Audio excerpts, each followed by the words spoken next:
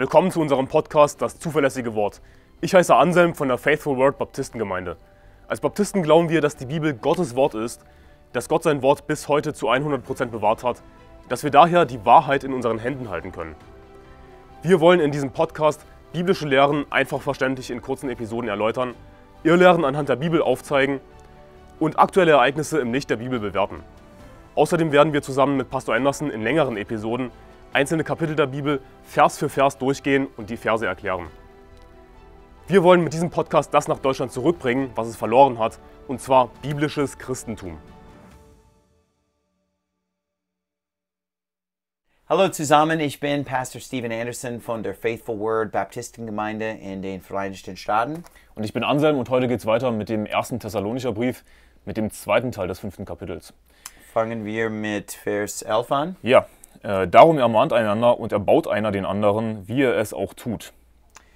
Und das ist, warum es so wichtig ist, dass wir in eine Gemeinde gehen, körperlich in die Kirche gehen, weil wir müssen einander ermahnen und einander erbauen. Und so viele Leute, sie hören Predigten auf dem Internet zu, aber sie treffen niemals mit anderen Gläubigen. Ja.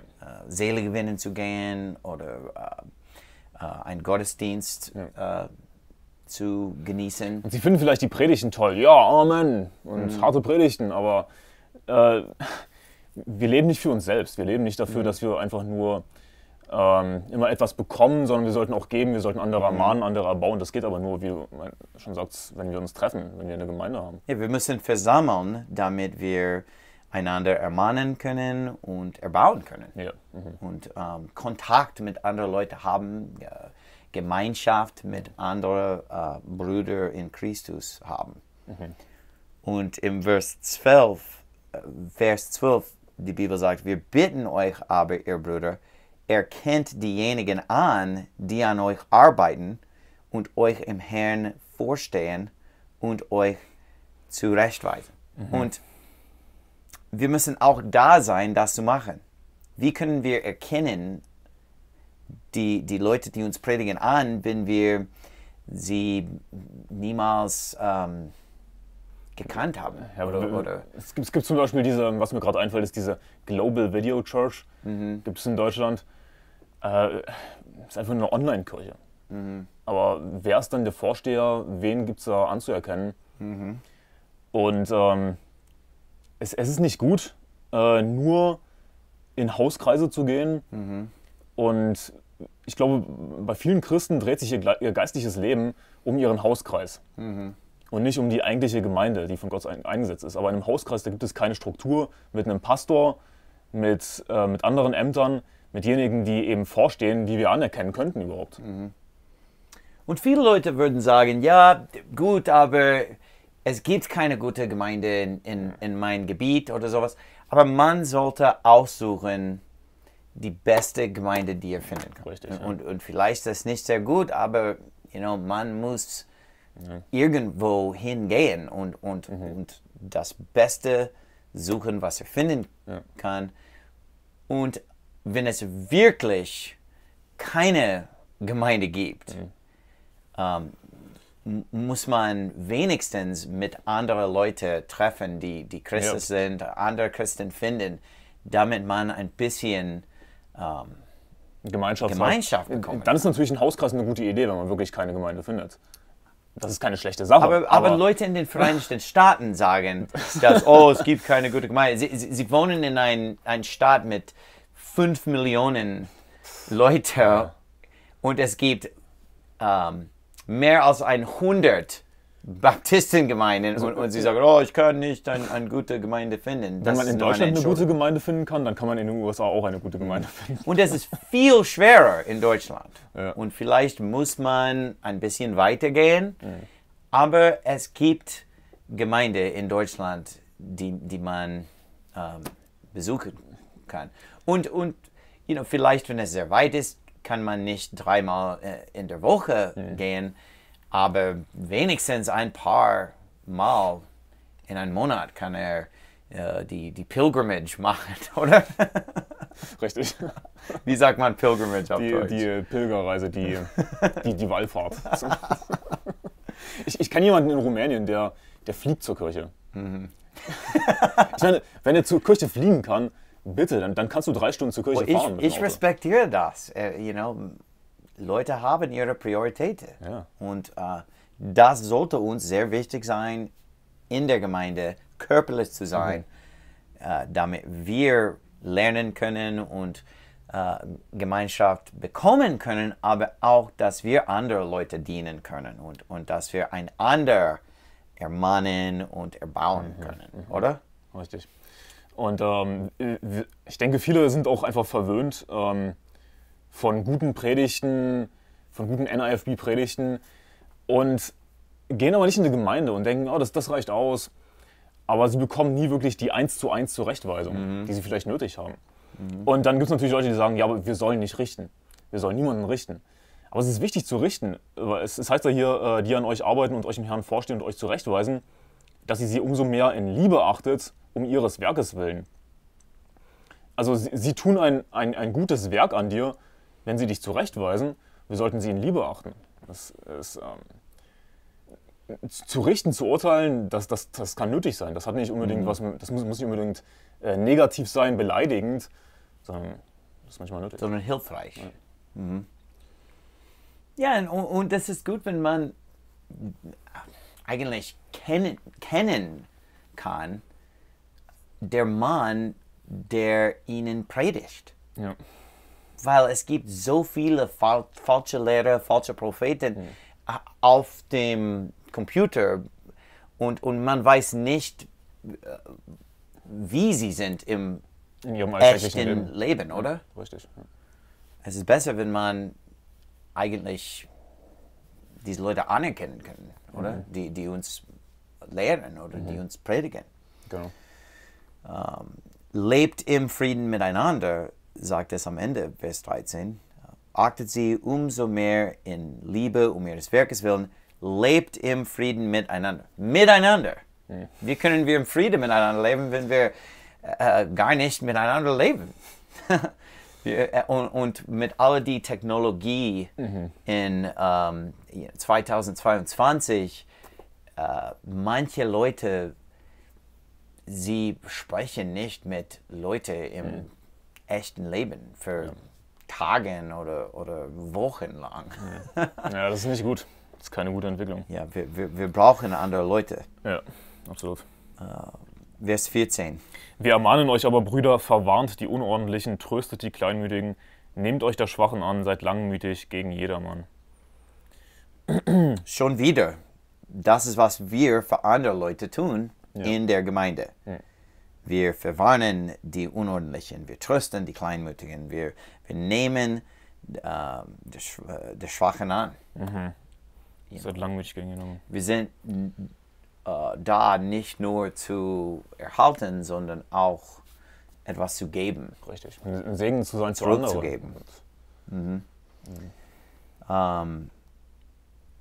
Seht darauf, dass niemand Böses mit Bösem vergilt, sondern trachtet allezeit nach dem Guten, sowohl untereinander als auch gegenüber jedermann. Und wenn wir im Kontakt sind mit der gleichen Leuten jede Woche und wir verbringen viele Zeit mit Leuten der Gemeinde Woche nach Woche, dann wird es Konflikte geben. Es wird Probleme geben, weil wir sind alle Sünder. Und die Bibel sagt, dass wenn jemand uns böse tut, sollten wir das nicht mit Bösem vergelten. Ja. Und manche Leute benutzen das als eine Entschuldigung, in die Gemeinde gar nicht zu kommen. Weil, vor 20 Jahren hat jemand in der Gemeinde mir wehgetan oder mich beleidigt oder sowas. Und darum gehe ich nicht dorthin. Aber das ist das Leben, das wird passieren. Richtig. Leute werden uns Böses tun, nicht nur außen der Welt, sondern in der Gemeinde auch. Ja. Weil die Leute in der Gemeinde sind nicht perfekt, sie sind nicht sündelos. Sie sind Christen wie uns und es wird Probleme geben. Und es ist ein ziemlich unchristliches Verhalten, Böses mit Bösem zu vergelten. Wir sollten einfach über Verfehlungen anderen wegsehen können und einfach, auch wenn sich jemand nicht entschuldigt, vielleicht einfach vergeben und versuchen es zu vergessen. Und die Rache gehört dem Herrn. Ja.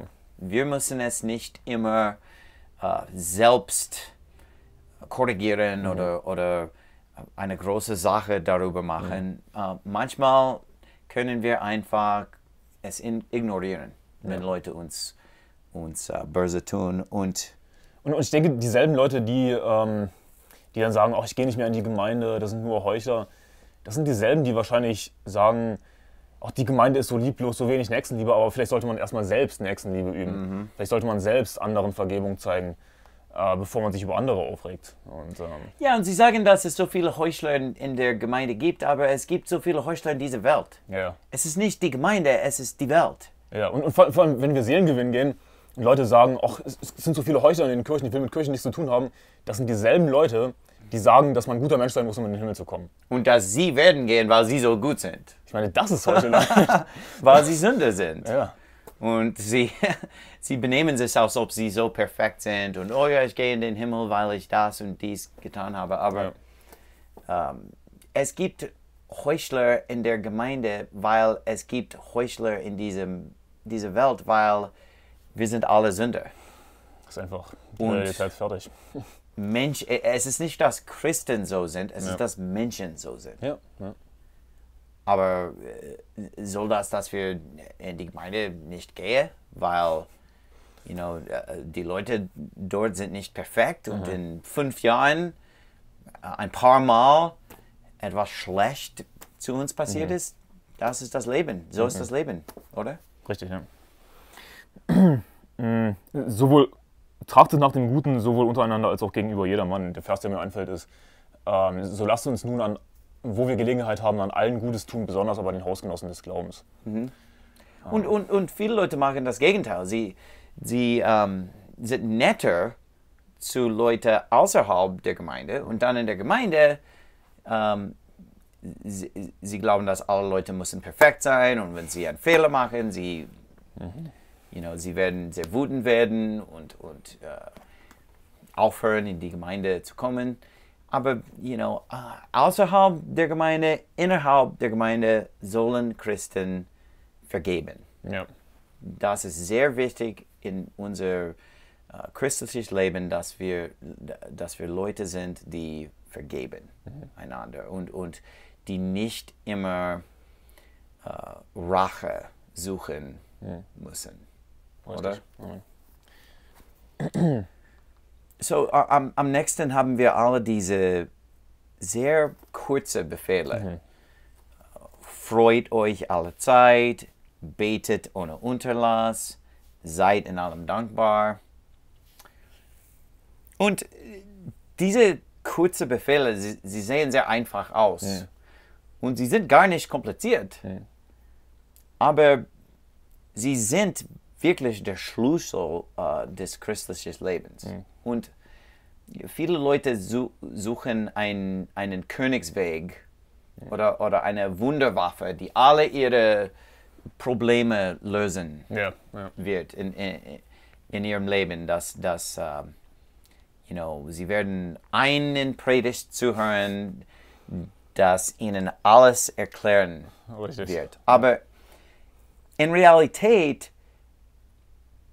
das christliche Leben ist nicht kompliziert, aber es ist schwer, aber es ist einfach. Ja, ich weiß, was du meinst. Verstehst du? Es sind natürlich diese kleinen Befehle, die sind praktisch, die sind super auswendig zu lernen. Und es ist an sich nicht irgendwie ein Rätsel, wie kann ich ein erfolgreiches Leben haben als Christ. Das ist kein Rätsel, das steht hier, Gottes Wille, das ist, was wir tun sollen. Aber nicht alles davon ist natürlich leicht umzusetzen. Zum Beispiel in allem dankbar zu sein, das ist nicht leicht.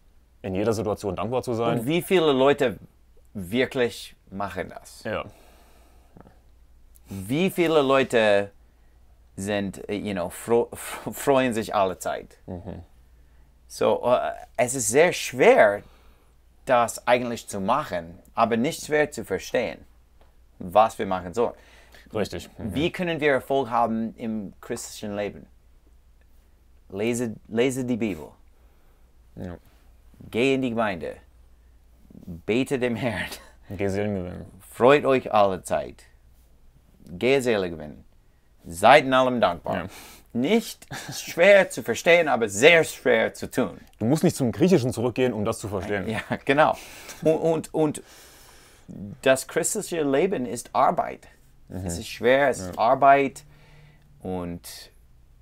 Aber wir wissen, was wir machen sollten. Ja. Wir machen es nicht immer, aber wir wissen, was wir machen sollten, oder?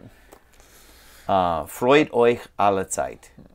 Ja, Leute, die immer traurig sind und immer pessimistisch sind, das ist nicht gut. Nee. Wir sollten uns freuen. Ich weiß nicht genau, wie man es auf Deutsch sagt, aber die Bibel sagt, dass heute ist der Tag, Der Erlösung. den der Herr gemacht hat. Oh, und das wir ist- werden in dem uns freuen wir werden und uns in ihm freuen. fröhlich Ja. sein, oder? Richtig, ja. Nee, ist richtig. Nicht eine gute Übersetzung, aber du verstehst, was Das war ich sage. fast genau die Schlachter 2000 Übersetzung. Okay. Ja, I mean, es ist so viel in unserem Leben, für denen wir dankbar sein sollten. Absolut, ja. Und wir sollten uns freuen. Wir können uns freuen über das Frühstück, das wir essen. Wir können uns freuen über kleine Dinge. Well, es gibt viele Leute, die es schlimmer wie uns haben, oder? Ja, definitiv. Freut euch alle Zeit, betet ohne Unterlass, seid in allem dankbar, denn das ist der Wille Gottes in Christus Jesus für euch. Wir wissen den Wille Gottes. Und so viele Leute sagen, oh, ich wünschte mir, dass ich wusste, was der Wille Gottes ist. Aber Ja. es gibt so viele Versen in der Bibel, die uns bloß sagen, was der Wille Gottes ist, oder? Absolut. Und Leute fragen immer nach dem speziellen Willen Gottes, irgendwie was Besonderes. Aber wenn man nicht anfängt, den eindeutigen Willen Gottes, zum Beispiel seid in allem dankbar, wenn man nicht anfängt, das umzusetzen, dann wird man auch nicht irgendwas Spezielles von Gott empfangen. Es gibt auch den Vers, wer sein Ohr abwendet vom Hören auf das Gesetz, dessen Gebet sogar ist ein Gräuel. Ich meine, wenn du nicht mehr auf das hören willst, was Gott eindeutig sagt in seinem Wort, dann wird Gott vielleicht nicht auf dein Gebet hören. Dann wird es ein Gräuel sein. Well, wir sollten uns darüber sorgen, was wir wissen und nicht so viel sorgen über was wir nicht wissen. Ja. Wir wissen so viel, wir haben so viele Informationen hier in unserem Hand. Wir sollten uns darum kümmern, damit kümmern, oder? Amen, ja. Das ist der Wille Gottes in Christus Jesus für euch. Den Geist dämpft nicht. Und als Christen, wir haben alle den Heiligen Geist in uns. Aber es ist möglich, den Heiligen Geist zu dämpfen und im Fleisch zu wandeln. Und viele Leute sagen, oh, dieser Kerl, ich glaube nicht, dass er gerettet ist, weil, er lebt Er lebt ein weltliches Leben. Er lebt ein weltliches Leben, aber das heißt nur, dass er im Fleisch wandelt. Ja. Vielleicht ist er nicht gerettet, aber es kann sein, dass er gerettet ist, aber dass er nur im Fleisch wandelt. Und ja, er hat den Heiligen Geist, aber er dämpft den Heiligen Geist. Und ich finde, das ist ein super eindeutiger Vers, der uns eben zeigt, dass es sehr wohl von uns abhängt, ob wir im Geist wandeln oder nicht. Weil Leute gerne behaupten, das ist automatisch, die Werke kommen automatisch, wenn du gerettet bist. Aber wenn wir den Geist dämpfen können, wenn wir die Fähigkeit haben, den Geist zu dämpfen oder eben zuzulassen, dass wir im Geist wandeln, dann ist es nicht automatisch. Well, wenn alle diese guten Werke sind automatisch für Leute, die gerettet sind, dann warum kenne ich so wenig Leute, die viele gute Werke für den Herrn machen? Ja. Es gibt Millionen von Leuten, die gerettet sind und sehr wenig für den Herrn tun. wo liegen eigentlich alle diese automatischen Werke für den Herrn? Oder wie kann Gott all das Leid in der Welt zulassen? Aus den Christen, die halt im Fleisch wandeln. Genau. Und das hängt von uns ab. Den Geist dämpft nicht. So, unterdrücke den Geist nicht. Oder lösche den Geist nicht, oder?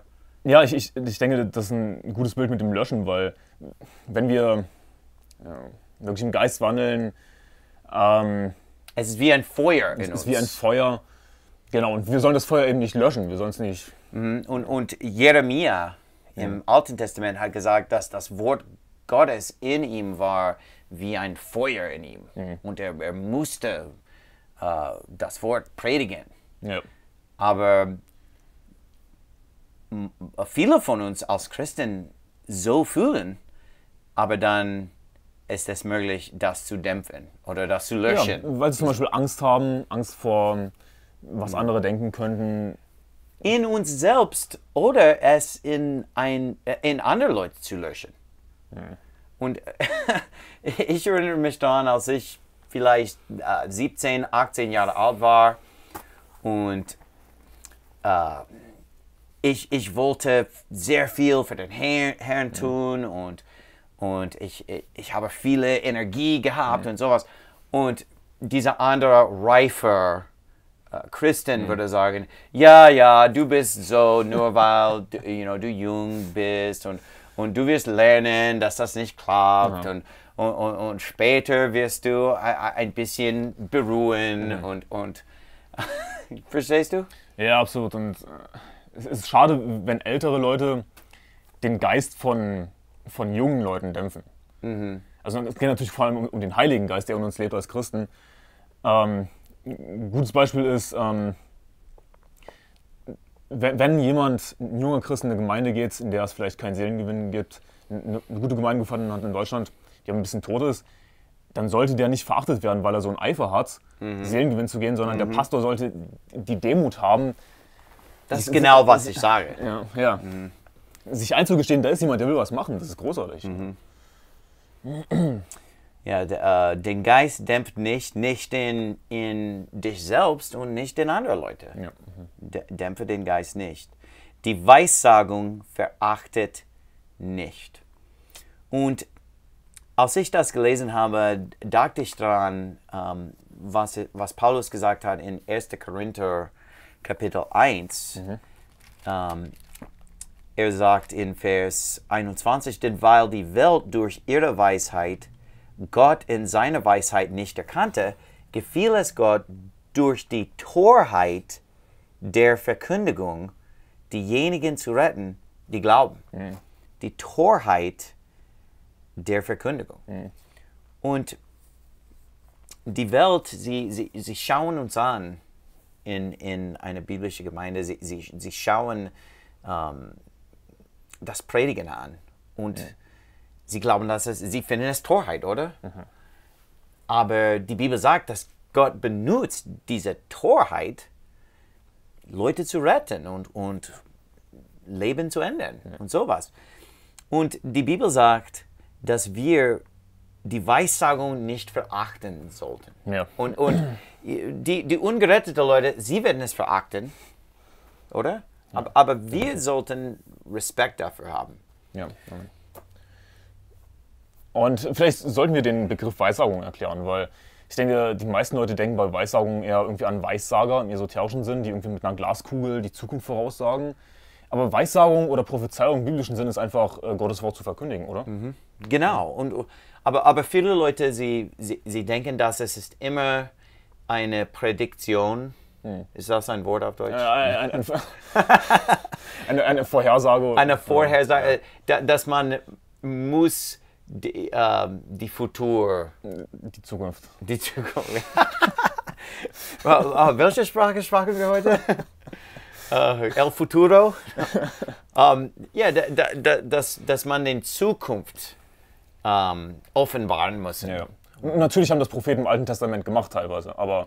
Das haben sie gemacht, weil das ein Teil von Worten Gottes ist. Aber man kann auch viele Beispiele geben, wo Weissagung ist nur das Wort Gott zu verkündigen. Ja.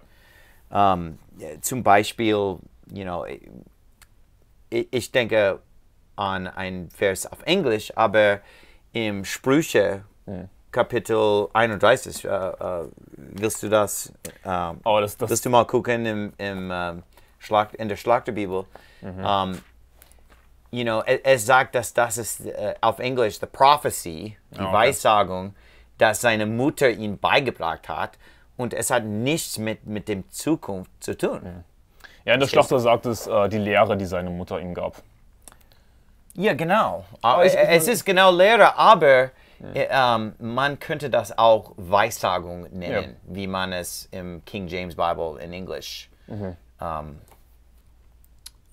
so nennt. Ja. Das ist das Wort, das in der englischen Bibel benutzt wird. Und manche Leute, sie glauben, dass Weissagung muss etwas über die Zukunft sein, aber das ist nicht wahr. In der Bibel, diese Wörter bedeuten einfach predigen, verkündigen. Und es kann sein, dass es mit der Zukunft zu tun hat. Ja. Zum Beispiel das Buch Offenbarung hat viel mit der Zukunft zu tun. Und wenn man das predigt, sagt man etwas über die Zukunft. Aber wenn man die Alten Testamenten Propheten wie Jesaja, Hesekiel, Jeremia, mehr von was sie gepredigt haben, war für die Leute, die damals gelebt haben. Genau. Ja. Ein bisschen über die Zukunft, aber mehr für jetzt, im Gegenwart. Oder? Richtig. Ich denke, als Christen können wir auch dazu neigen, Weissagung zu verachten, wenn wir... Ich denke an Prediger, die viel zum Griechischen zurückgehen, die sich selbst aufbauen, sich selbst erheben, sind so schlau, können andauernd zum Griechischen zurückgehen, obwohl sie vielleicht gar nicht wirklich Griechisch können. Aber Leute sagen dann, siehst du, der ist so schlau und die Weissagung verachten sie nicht. Aber jemand, der vielleicht nicht so schlau scheint, der wird verachtet. Was komplett falsch ist, weil die Prediger, die andauernd zum Griechischen zurückgehen, die nutzen die Weisheit dieser Welt. Und erscheinen eben dadurch schlau. Aber wir sollten eben... Ja, es kann sein, dass es einen Prediger gibt, der nicht sehr schlau in den Augen dieser Welt ist oder nicht sehr gebildet oder sowas. Ja, das meine ich. Aber er liebt den Herrn, er weiß, was die Bibel sagt, er kennt die Bibel wohl. Er kann sehr gut benutzt werden. Gott kann diesen Kerl benutzen, vielleicht mehr als andere Leute, die sehr gebildet sind oder... Ja, richtig. Oder? Ja, das wollte ich sagen so ungefähr. Ja, genau. So, wenn das Wort Gottes gepredigt wird, sollten wir es nicht verachten. Und nicht denken, diese Predigt war nicht sehr spannend oder dieser Prediger ist nicht so klug wie dieser andere Prediger. Wir sollten uns einfach freuen, dass das Wort Gottes treu gepredigt wird. Ja. Und wenn was er sagt wahr ist und wenn es das Wort Gottes ist, was er predigt, sollen wir Respekt dafür haben. Und es auch, sollen das respektieren. Ja. Und auf unser eigenes Leben anwenden. Und, Amen. Prüft alles, das Gute behaltet. So, wir sollten nicht alles akzeptieren, was gepredigt ist, aber wir sollten Respekt dafür haben, wenn es das Wort Gottes ist, und wir sollten alles prüfen, das Gute behalten. Genau, und wir können nur alles prüfen, wenn wir selbst die Bibel lesen. Wir müssen selbst... Sonst wie wissen wir, ob es wahr oder nicht ist? Wir müssen selbst reife Christen werden, und eine gute Gemeinde wird dafür sorgen, dass reife Christen herangebildet werden, die selbst die Bibel lesen. Ja, genau. Und enthaltet euch... noch was? Nee, das war's zu dem Vers. Enthaltet euch des Bösen in jeglicher Gestalt. Aber ich denke, wenn es hier heißt Gestalt, ist das Böse in jeglicher Gestalt einfach das Böse in jeglicher Form, auch wenn es nur nach Bösem aussieht. Natürlich gibt es sozusagen eindeutige Sünden, okay, wir sollen niemanden umbringen, wir sollen nicht lügen, wir sollen nicht stehlen. Nicht okay, Ehe brechen. Ja, da würden alle Christen zustimmen. Aber wir sollen uns auch fernhalten von dem Bösen in jeglicher Gestalt. Also natürlich könnte ich sagen, okay, ich gehe jetzt hier in diese Bar, aber ich gehe nicht in die Bar, um Alkohol zu trinken, sondern um das Evangelium zu verkündigen. Aber okay, du trinkst keinen Alkohol, gut, du verkündest das Evangelium, das ist eine gute Sache. Aber das Ding ist, andere werden denken, Moment mal, der hat ein Alkoholproblem. Ja, warum ist er in der Kneipe? Ja, und was hat er da zu suchen? Ich habe gedacht, dass er so ein ernster Christ sei. Ja, auch wenn er vielleicht gar nicht Alkohol trinkt, auch wenn er vielleicht noch nicht mal den Alkohol anguckt, weil wir noch nicht mal auf den Wein schauen sollen, aber... Oder O'Doul's trinkt. Diese Near Beer. Diese Bier ohne Alkohol.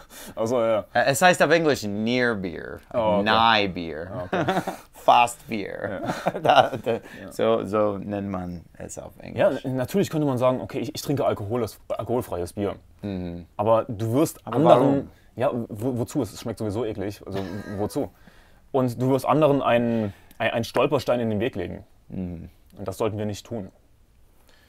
Und fernhalten von dem Bösen jeglicher Gestalt, auch wenn es nur ich glaube, dass Vers 22 geht zusammen mit 23, weil er will, dass wir heilig leben. Und wir sollten uns des Bösen in jeglicher Gestalt enthalten, damit wir heilig sein können. Im Geist, in der Seele, im Leib, dass alles über uns heilig wird. Das ist, was er will für uns. Vers 23 sagt, er selbst aber, der Gott des Friedens, heilige euch durch und euer ganzes Wesen, der Geist, die Seele und der Leib, werde untadelig bewahrt auf die Wiederkunft unseres Herrn Jesus Christus hin. Und wenn er sagt, er selbst aber, der Gott des Friedens, heilige euch, das ist ein dritte Person Imperativ, dieser Verb heilige. Das heißt, lass ihn euch heiligen. Oder er will, dass er euch heiligt. Ja, ich meine, Paulus drückt hier den Wunsch aus, dass Gott uns heiligt. Ja, und genau. Und das grammatische Wort für das, wenn man Griechisch liest, ist Optativ. Ja. Diese Verb ist ein Wunsch. Ja. Es passiert nicht automatisch. Ja. Weil es sagt in Vers 24, treu ist der euch beruht. Er wird es auch tun. Er wird sein Teil tun. Aber es ist nicht automatisch, dass wir ihn das lassen oder das passiert, weil wir den Geist dämpfen können. Richtig. Und das wird eben auch im selben Kapitel gesagt, paar Verse vorher. Ja, wir können den Geist dämpfen und er wird es auch tun. Ja. Er ist bereit, das zu tun. Er kann das tun. Er will das tun. Aber wir müssen kooperativ sein. Und diese calvinistische Leute, die sagen, dass, er macht, was er will. Und man, schau diese Welt an. Es ist voller alle Art von böse Sachen und von schwachen Christen. Ja. Warum? Weil wir sind Menschen, wir sind nicht perfekt und obwohl wir gerettet sind, obwohl wir den Heiligen Geist in uns haben, sind wir nicht perfekt und wir dämpfen den Geist. Richtig. Und es wäre so gut, wenn wir uns heiligen würde und wir sollten das als Ziel haben.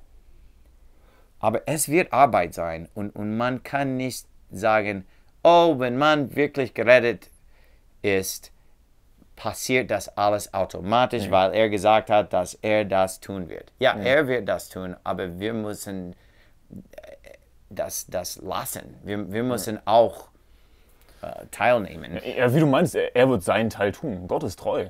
Aber wir sind halt untreu. Wir sind nicht immer treu. Genau. Wir tun nicht immer unseren Teil.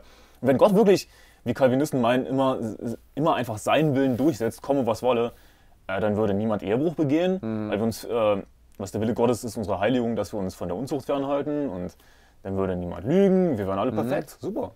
Ja, und sonst hätte er sagen können, er selbst aber, der Gott des Friedens, wird euch heiligen. Aber das hat er nicht gesagt. Er hat nicht ein indikatives Verb benutzt, sondern ein optatives Verb benutzt. Es ist keine Feststellung in dem Vers, sondern es ist ein Wunsch. Das ist der Unterschied. Er heilige euch. Ja. Nicht er wird euch heiligen, sondern er heilige euch. Gott heilige euch. Das ist ein Wunsch.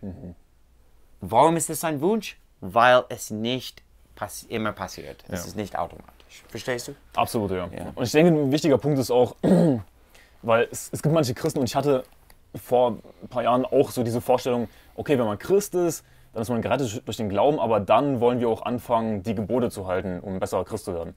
Aber das ist eigentlich falsch, weil wir werden nicht dadurch ein besserer Christ, indem wir die Gebote halten, uns selbst anstrengen, die Gebote zu halten, sondern indem wir im Geist wandeln, dann wird der Geist die vom Gesetz geforderte Gerechtigkeit in uns erfüllen. Und deswegen ist dann eben Gott, der uns heiligt. Aber wir müssen eben unseren Teil tun, im Geist wandeln, dem Geist Raum geben. Ja, beten, Bibel lesen,